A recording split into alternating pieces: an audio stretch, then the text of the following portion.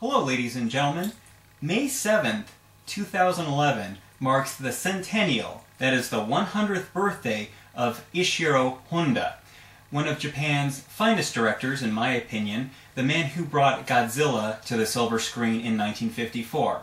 Sitting with me here is another fine director of Japanese cinema, Mr. Yoshimitsu Banno, who many of you will know as the director of Godzilla vs. the Smog Monster, but he was also an assistant director with Akira Kurosawa on 4 films. Not only that, Mr. Banno is still very active in the film industry. He is executive producer for Godzilla 2012, the 3D movie, and also he's working on Gamera 3D.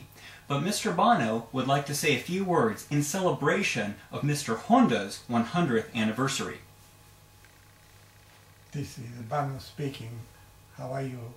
And I appreciate very much the Mr. Honda director's kindness to looking at my all-rush edited film of the Godzilla vs. Smog Monster, and he made a very good critic and message in order to make the work better, talking with the director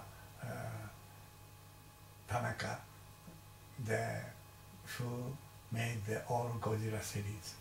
Absolutely. Thank you very much. Thank you, Mr. Banno, for those kind words, and let's enjoy 100 years of Ishiro Honda. Thank you very much for watching.